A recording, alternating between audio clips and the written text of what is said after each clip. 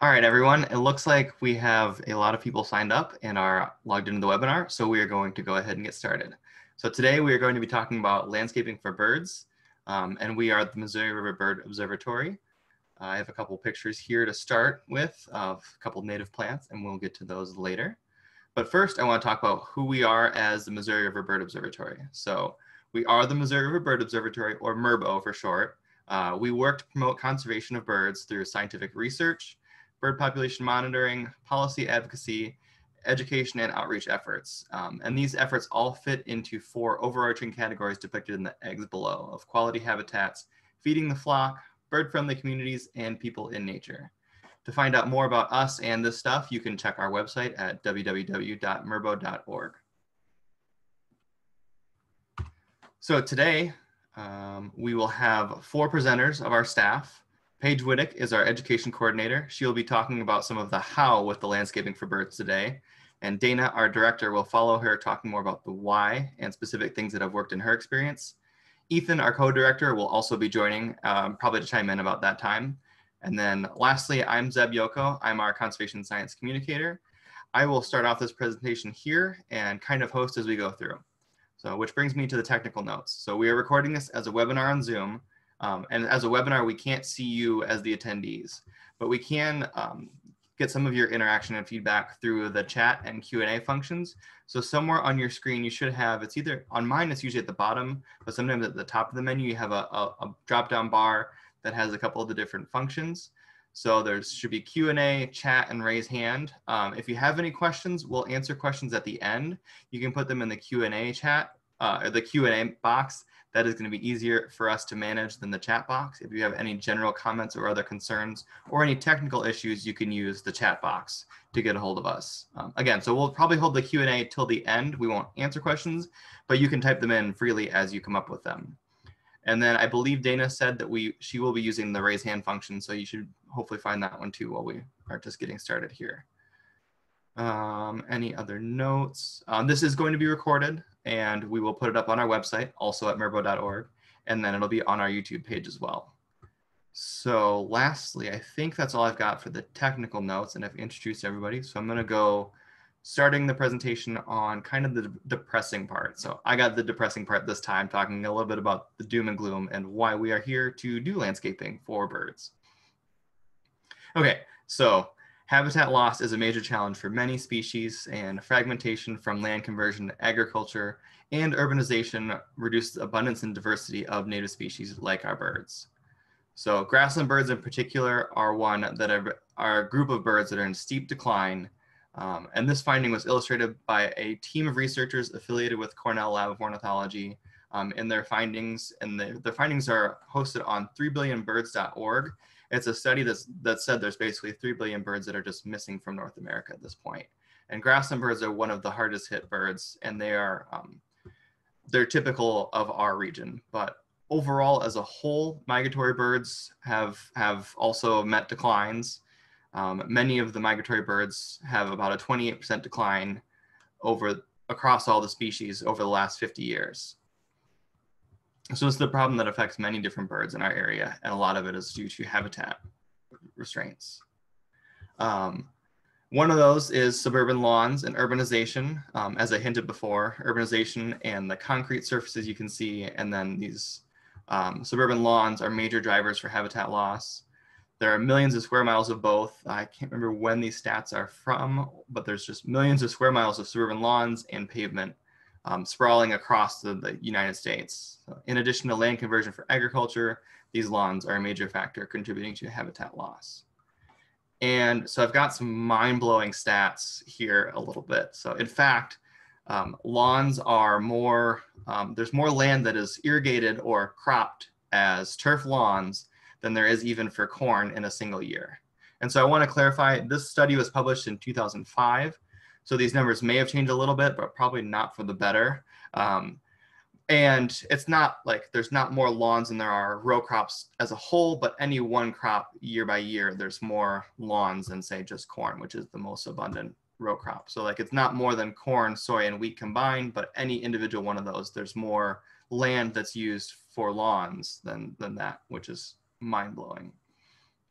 And typical lawn grass has no ecological benefit and wastes water and space, and can harbor lots of toxins from pesticides and fertilizers. So they're really ecologically bad news. I also wanted to point out that most lawn grasses, even if they're called something like Kentucky bluegrass, are non-native species. Most of these are from Europe or Asia that have been introduced into the United States. And then I also wanted to say that it's not just a thing for grasses. Canadian night crawlers are another example. We do this a lot where we try and normalize something that's been introduced into the area. So Canadian night crawlers are actually another species from not anywhere in North America. They're not from Canada, but it's just a nice name for them to make you feel like they're more like they're supposed to be here. So it's kind of a big important thing and a major concern. And what we're going to get to throughout this talk is talking about native plants, because native plants harbor native bugs, which harbor bird food. And so that'll be the main reason we're talking about landscaping. And in addition to that, even small scale restoration, which is, that's you landscaping, can help. And fortunately, there are many resources and organizations out there to help you figure out what to do and how to do it. So we'll include some of those throughout this webinar, and I'll put all the links on this webinar's page on our website.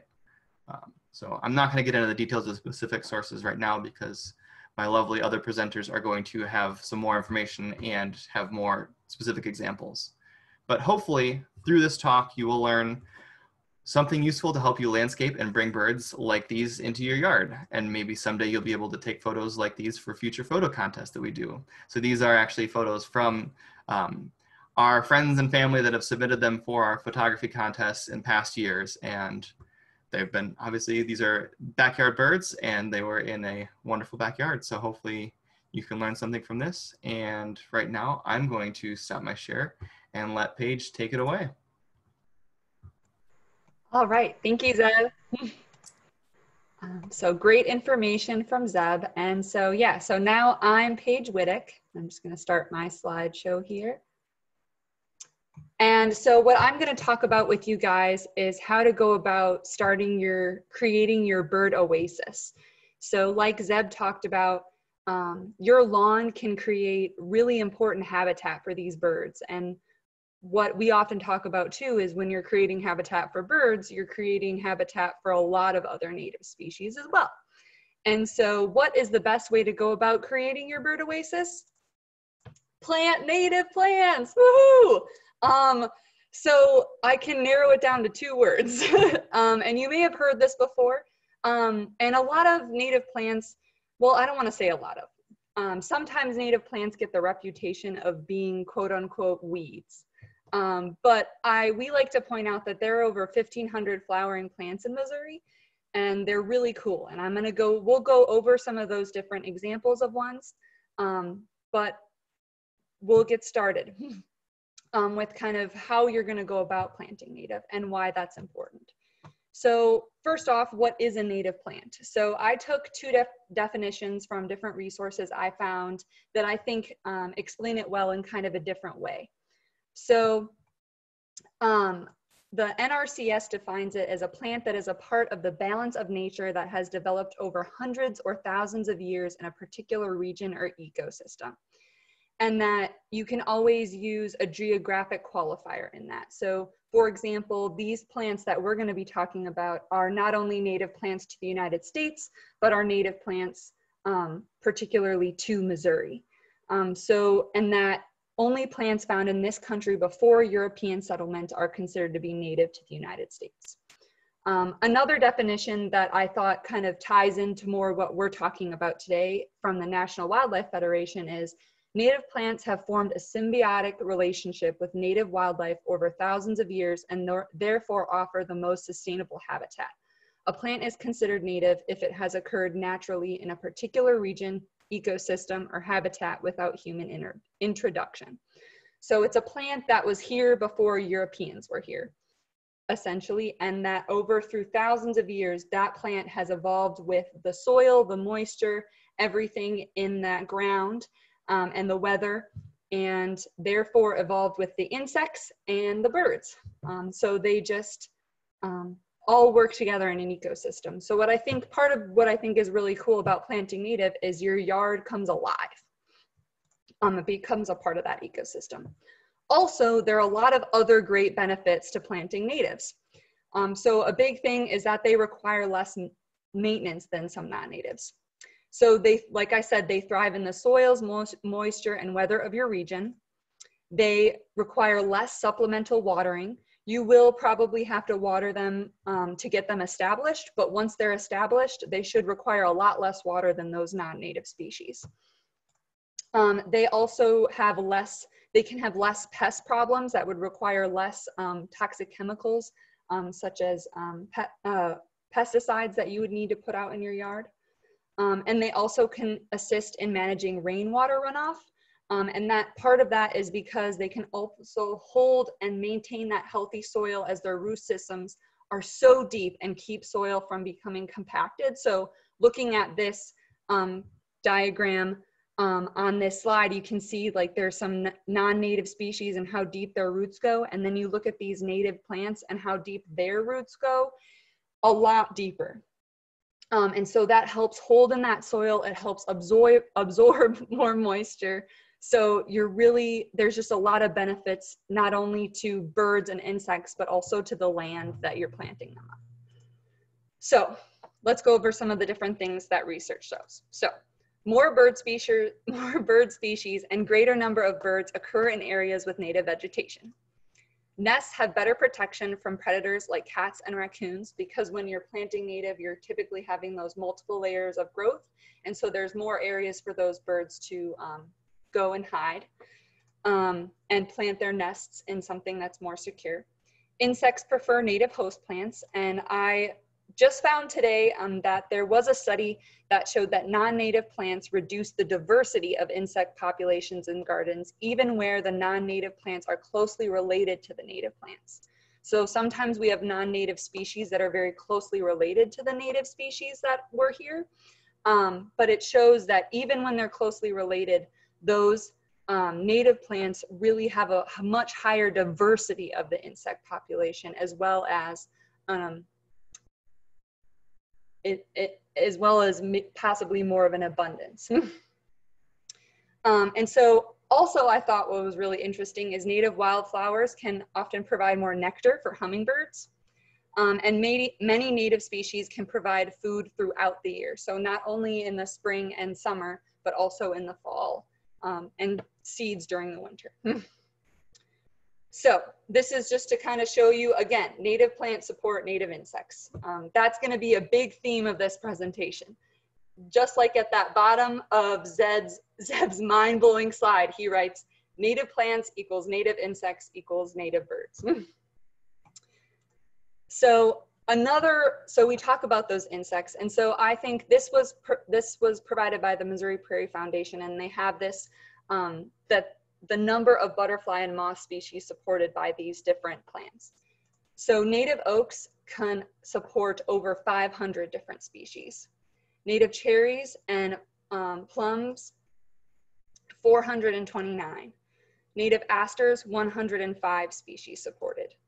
Non-native boxwood for Cynthia and butterfly bush, 1 species. Non-native daylilies, hostas, and lily turf, 0 species. So looking at those native species, they support a lot more butterfly and moth species. So again, your yard is going to become alive with different insects and different birds. So when we're thinking about birds specifically, so if you're a bird, how are you looking at habitat? How are you looking at a piece of land and determining that's where I want to go live? So they're looking at food and water. So that's a big of what we're talking about with native plants. That's what we're talking about with food. But also water sources. So you could provide a bird bath, or if you can have if you have a natural water source nearby, that can be really great too. They're looking at spots to see if they can nest or roost there. So kind of looking at like more shrubby type habitats. And vegetation structure and type. So am I a grassland bird? Am I a forest bird? And looking at what that structure is and what I need and what type of nest I make, and does that vegetation structure and type support those things? So another big thing. So birds, especially, well, we're kind of nearing the end of nesting season right now, but some birds still definitely are. And nestlings need insects. They need a lot of insects. So 96% of nesting birds feed insects to their young. So even species like cardinals that mainly eat seeds as adults will feed insects to their young. So for example, to raise one nest of chickadee babies, so we're talking like, I think the max number that chickadees will have is 8 nestlings in a nest. I think the minimum is probably like 3 or 4.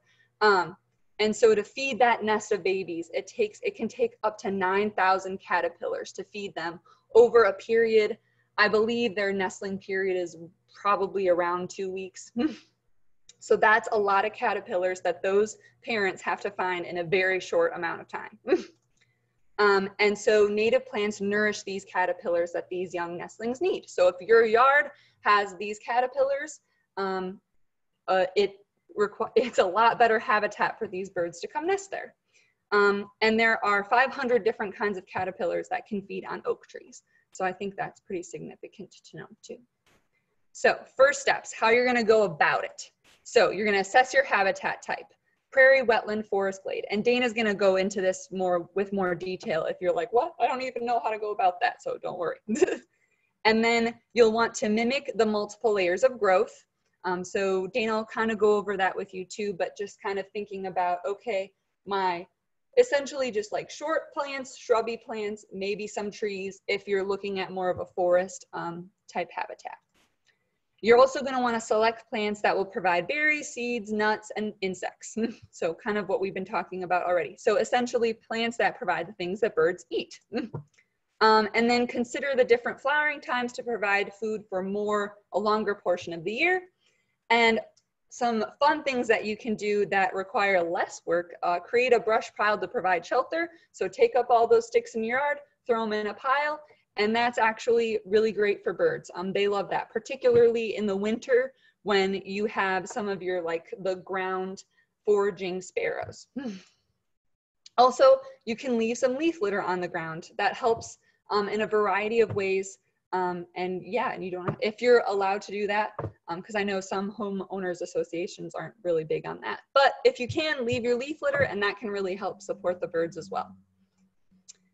Another big thing that you'll want to do is limit your use of pesticides and herbicides. I'm sure you've probably heard kind of about this issue before, that they can be ingested by birds as they feed on the insects and plants that have been treated by those things, and they kind of get secondary poisoning from those. And so it's kind of the same thing with rodenticides. So if you do have a rodent problem and you're trying to put out different things, we recommend live traps. But if you want to make sure that it's enclosed, so because what can happen is that rat or that mouse will ingest that poison, they become disoriented, and they become even easier prey for those birds of prey out there. So they ingest that poison, and it can bioaccumulate and really hurt those birds. So you want to be really careful with what you're putting on your plants to protect from insects and different things like that, as well as what you're putting out there to prevent rodents. So other ways to attract birds. And I'm not going to go into these super deep because there are some other resources that even we have out there that go into each of these things a little bit more. One of those is bird feeders. That can be really fun, particularly in the winter when there's a little bit less food available. Putting out a water feature. So that can be as simple as what I did, which was fill up a dish with water and put it outside. Or you can have a bird bath, or you can have, some sort of if you really want to get fancy with it, fountain with a pond can be really cool too. Nest boxes are another thing. And I highly recommend, if you're looking at doing nest boxes, looking into a lot of the resources that are out there, because there's a lot of information to get you started.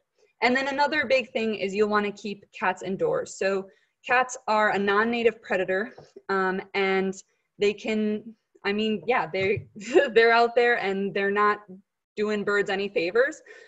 So you'll want to keep those inside, and that's actually really good for your cat as well.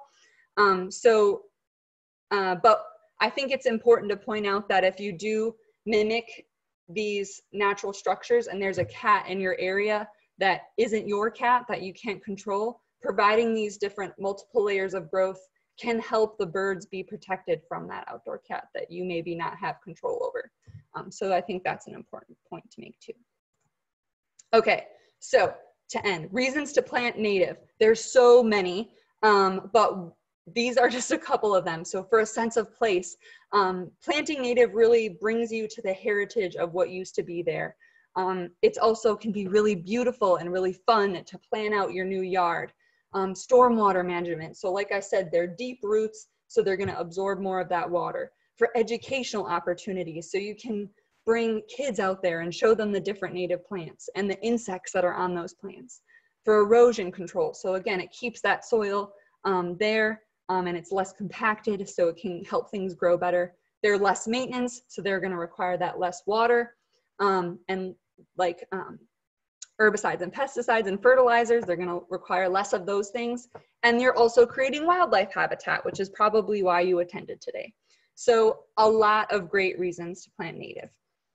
Now, if you're thinking about how do I get started with knowing what native plants are, don't worry, Dana is gonna help get you guys started with that. But another great way to learn more is this book is called Bringing Nature Home by Doug Talmy. And it really lays out kind of what we're talking about, which is like native plants, native insects, and habitat for birds and other wildlife.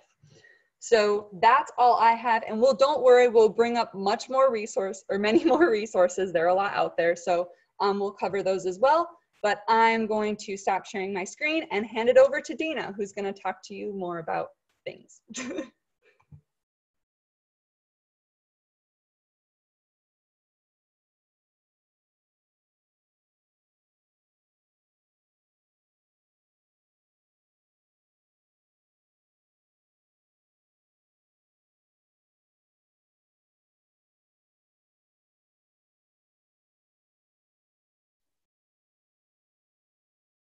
All right, I need to unmute myself. Can you all hear me?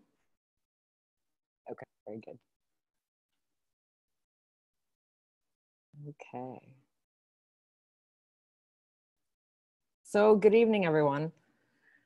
Thank you to Zeb and to Paige for kind of setting the stage. I'm going to get into a little bit more specifics, but as Paige mentioned, there are 1,500 flowering plants in Missouri. Many of them are extremely beautiful. One thing that I noticed when I started getting into planting with natives is to sort of wonder why people would have replaced our natives with ornamentals that are introduced from elsewhere, because we have got a lot of incredible native plants. So as I think that Zeb and Paige both made a good point of, any and every bit of habitat counts. We've had so much habitat loss that birds and butterflies and other critters are really suffering from. Your yard does matter. Like it genuinely does. And so there are several different programs. One of my favorites is the National Wildlife Federation's Certified Wildlife Habitat program, where you can sign up online, tell the details about your yard, and there's a variety of sizes that they accept, everything from very, very small and on upward. And you will get a nice sign and you will have a wildlife certified yard. So I recently learned that NWF also expanded this program to faith organizations. So this is something that, churches, synagogues, can get involved in as well, which I thought was really neat because that's more of a community outreach effort as well as an individual yard program. So I just wanted to bring that up. So that is their philosophy as well. Every bit of habitat counts. So a little bit about Missouri's birds, and here's kind of some numbers for you. So I like to think about, if a bird's here year round, what does it eat? If it's only here during breeding season, Paige brought up that almost every species feeds an abundance of insects to their young. What do birds eat in winter? Are kind of tough wintering birds that are here, what is helpful to them? And then definitely migration. So a lot of folks know about migration or have seen our previous webinar on this topic, and it's an amazing feat that requires a lot of energy. So the more that we as individuals and homeowners can provide some good food for these birds as they're making these hundreds of miles epic journeys, the better they're going to do, the more likely they are to survive, and the better they're going to do when they get to their breeding grounds. So just to sort of reiterate a point, and Paige literally brought up a cardinal, we know this bird is a seed eater. Even our seed eaters and berry eaters really do need an abundance of insects during the breeding season. So I also pictured this shrike, who is essentially a carnivore. Here are some of our backyard birds. By no means all. I just enjoy seeing a number of different colors. And clockwise from the top left, we have the Baltimore Oriole, the rose-breasted grosbeak summer tanager, goldfinch, American goldfinch down there on the bottom, ruby-throated hummingbird, which just to a bit of a side note, but we all think of them as nectar feeders and have sugar water essentially for them, which they do eat and use for energy, but they too are actually insect eaters as well. And then cedar waxwing there on the bottom left. So a way to think about these is sort of in guilds about, surrounding their favorite foods. So we have seed eaters and fruit and nectar eaters and insect eaters. And in all of these cases, and these are just very rough categories, in all of these cases, there's a little bit of sort of food specialization. So we have seed eaters. I chose the American goldfinch in this lovely picture because this species is an interesting case where they actually breed quite a bit later than most of our species. They breed around now and in early August when a lot of prairie plants are going to seed. Because even during their breeding season, while they are feeding their young insects, seeds are still a really, really important part of their diet. So their breeding timing actually reflects that. So fruit and nectar eaters, berries, there's a pokeweed there on the right, a very common Missouri native plant that produces berries. Ethan, who you'll hear from later, makes me have many of these in the yard, even though they get really messy, just saying. And then we have many different types of vines as well. So, and then all insect eaters, of course, we've talked about this, but insect eaters particularly benefit from native plants, as Paige described to y'all. So I know that one of the toughest things I think is for folks that were primarily vegetable gardeners to really embrace insects in their garden. But when you do, you get cool critters like this, beautiful birds that eat them like this, and then butterflies like this. So even though I both vegetable garden and do kind of habitat restoration via native plants, and yes, we do have some insects in our vegetable garden. It's true. It's really worth it for the amount of diversity that we're able to support. So here's an example. This is a slate-colored junco. Lots of folks know this as a snowbird. This is one of our wintering birds. And this is a junco feeding on dogwood berries when it's here in the late fall, early winter. So I just wanted to kind of throw this up there. And, this is the sort of information that's going to be available to you in all of the resources that Paige or Zeb are going to put in the chat. We'll have it on our website as well. So I'm not suggesting you write this all down right now. But Paige mentioned the importance of thinking about timing, because in a lot of cases, particularly with our ornamentals, they all go to flower at relatively similar times. Whether or not they're truly fruit producing is another matter. So when you're kind of planning out your garden, think about everything from just basically the entire year, right? So, and then flowering times, spring all the way into, in some cases, early fall, when the plants fruit, when they go to seed. Because if you start thinking about it that way, you're able to genuinely provide food for birds throughout the year, whether they're fruit preferring birds, seed preferring birds, and of course our insect eaters as well.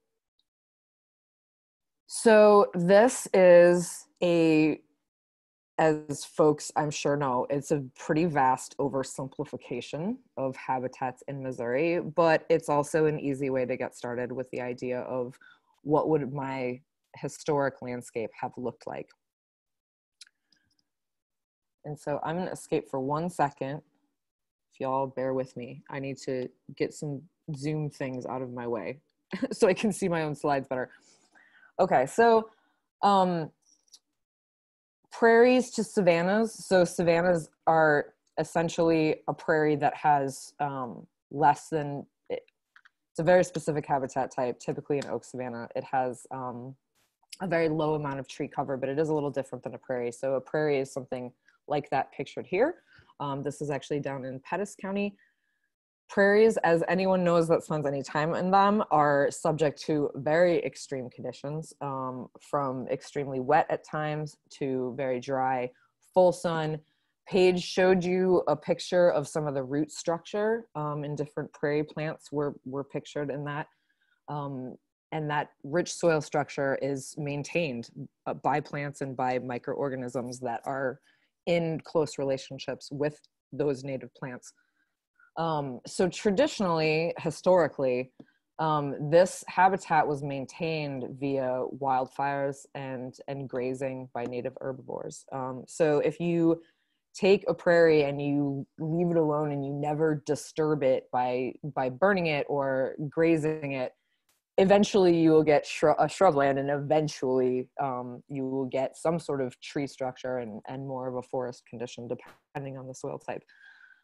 So one of the organizations that Paige brought up as far as data is the Missouri Prairie Foundation. And this is actually, this picture here is actually a prairie where they do work, and maintaining a prairie is no small feat. So it takes quite a lot of management. And I'm not suggesting that you're gonna, put 400 acres out like this picture.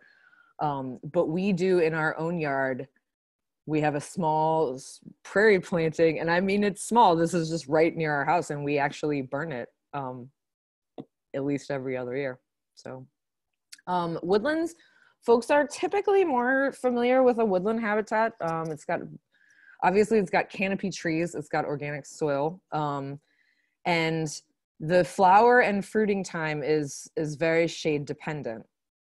So one of the things that struck me as interesting is when someone said to me that the term green up, like in the spring when people say, oh, things are greening up, that really came from woodlands, from forests, because the greening up starts on the forest floor and works its way up, and it's the canopy trees that leaf out and become green last. And you can imagine if they leafed out and became green first, things wouldn't grow very well and green up on the forest floor.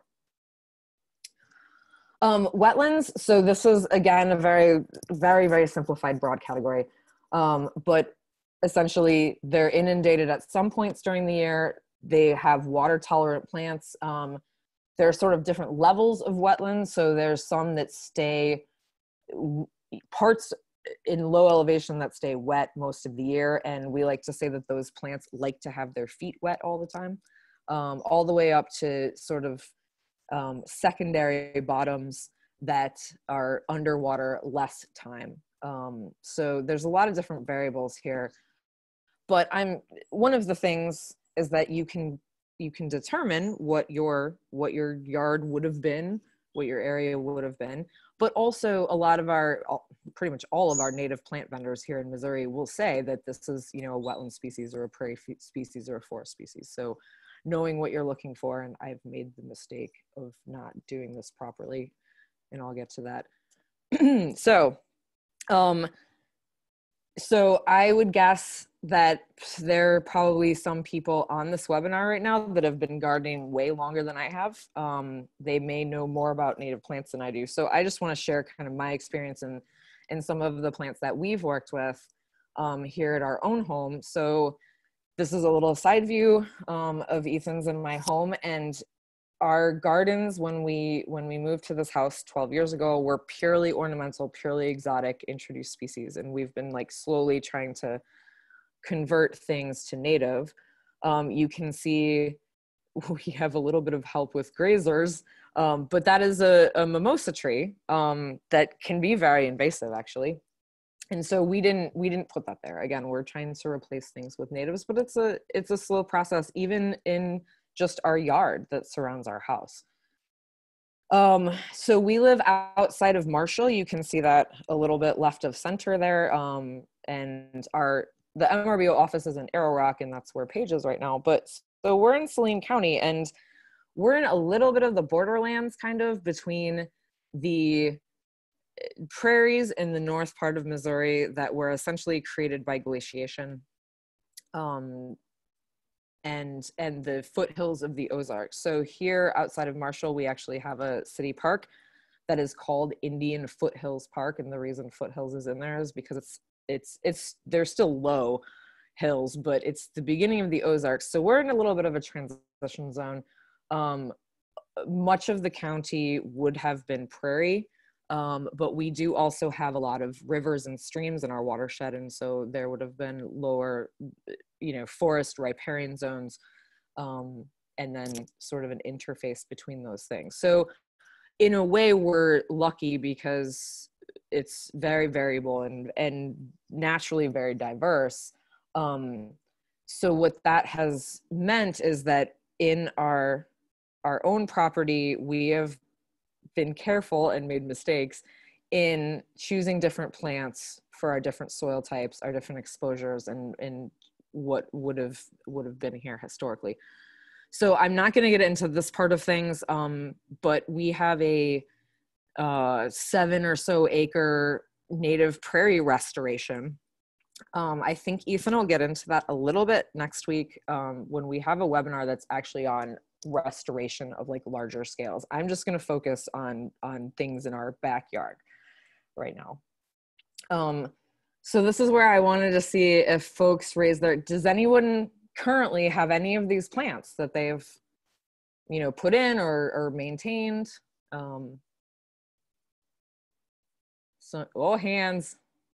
Hands. That's awesome. A lot, so many. See, y'all are already native plant gardeners. Excellent, thank you. Thank you for raising your hands. So I have another slide with a few more plants as well. These are not all of the native plants we put in, but these are some of my favorite.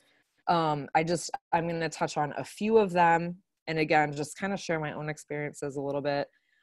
So American Beautyberry, and this information that you see is what should be taken into consideration when you're assessing your own yard and planting accordingly. So I need to admit that when we first started converting to native plants, I essentially went to native plant sales and bought things that I thought were cool and put them around without, doing this plan of what side of the house is this exposure and what exactly are our soil types. And when we went to do the larger restoration of prairie, of course we thought about those things, but here around the yard, I just went and bought stuff that I thought was cool.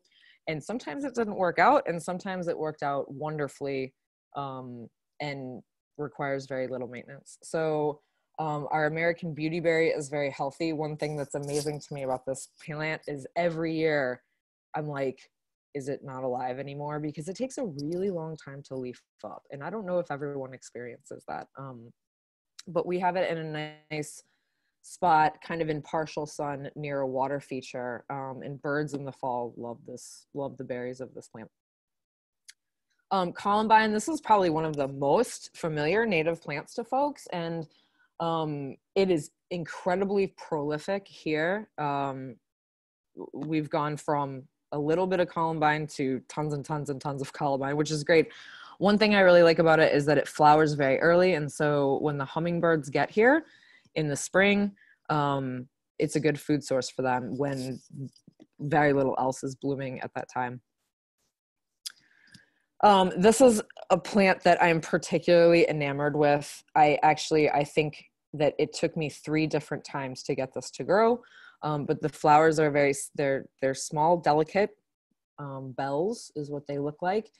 And I've had this conversation with a number of different people, and It is really supposed to be a shrub-like plant, but ours is more of a vine. It acts more like a vine. I'm not really sure why that is, but the flowers are exactly like this.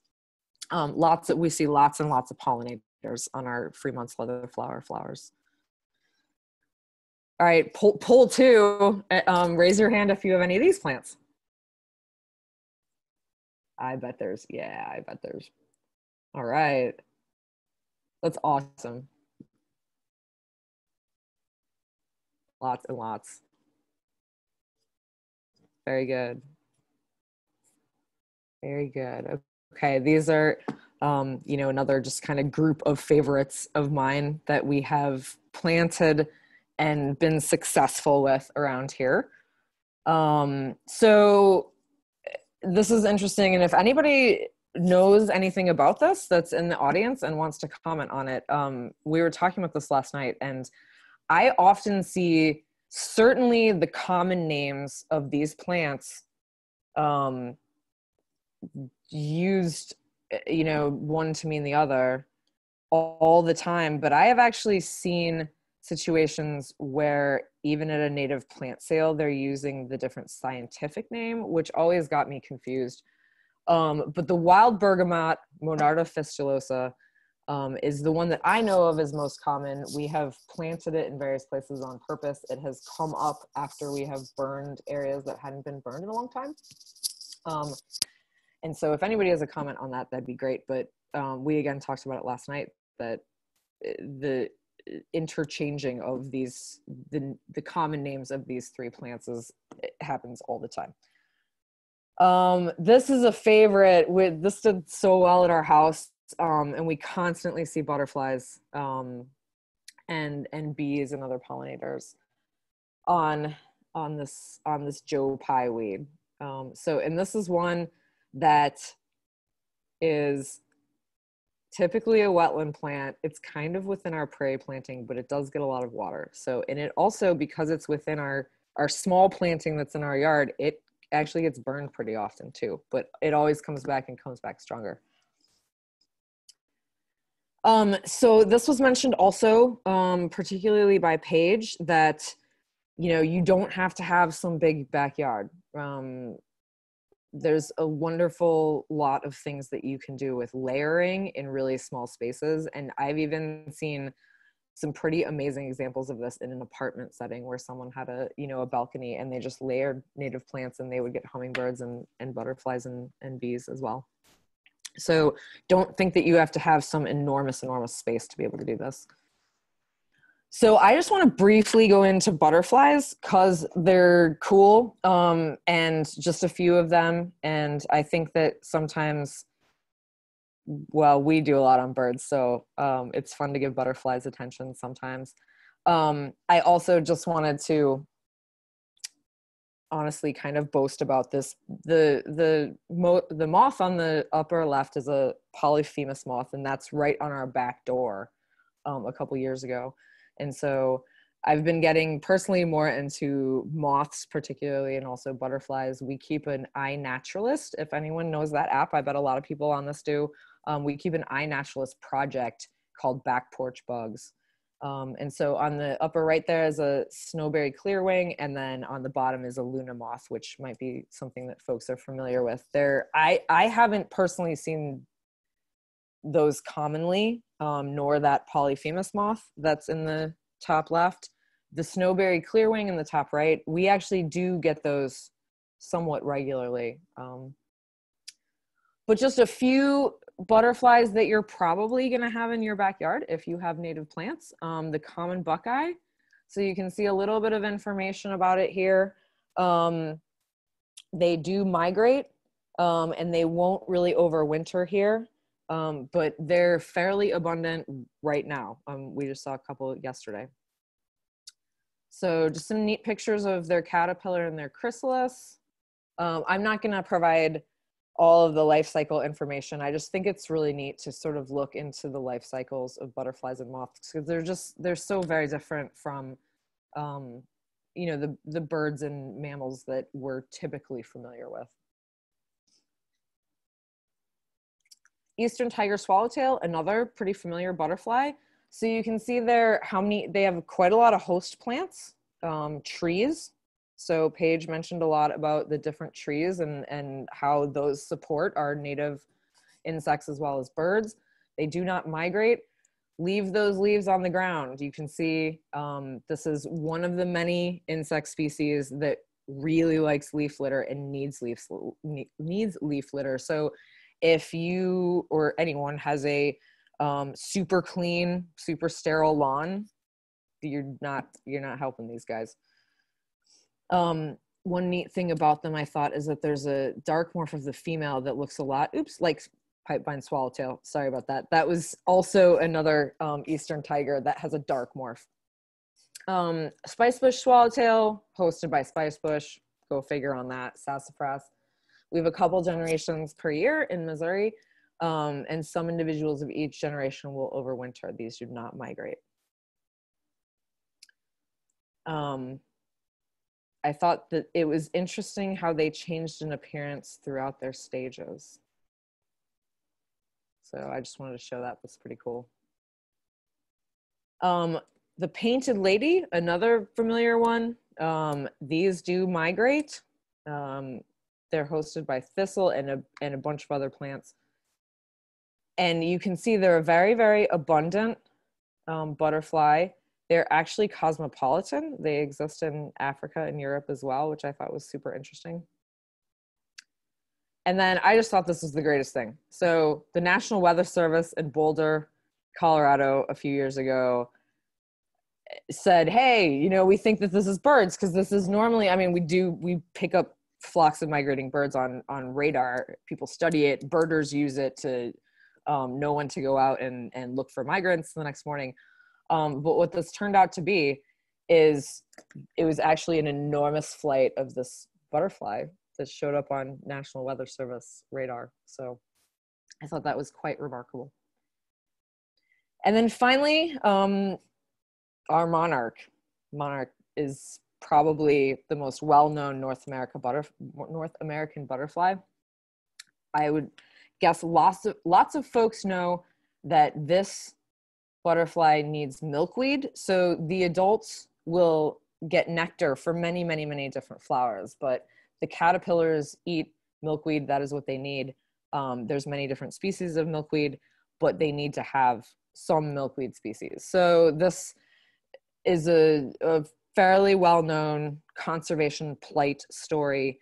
And essentially the monarch's population has been declining, and it's basically due to a big loss of milkweed. And Paige mentioned a lot about kind of fertilizers and chemicals, and these widespread chemicals are killing milkweed in great quantities. And so the monarch's been in trouble, but there's good news. It's getting better. I'll get to that at the very end.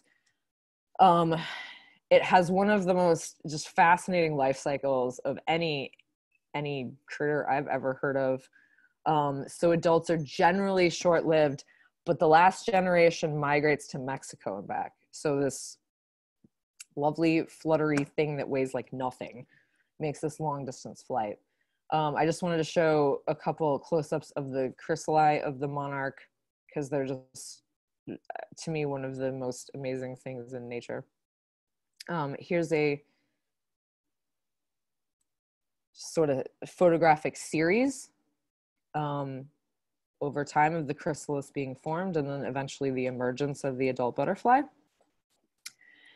And so where they go when they leave North America for the winter, or leave the United States and Canada for the winter, is they go down to Mexico in a habitat called the Oyamel fir forest. And so this is the kind of wintering situation that the monarch butterfly that we know so well shows. And how their populations are counted and tracked is literally by how many acres of Oyamel fir trees the monarchs are gathered on. And that's pretty much how we know how many they are.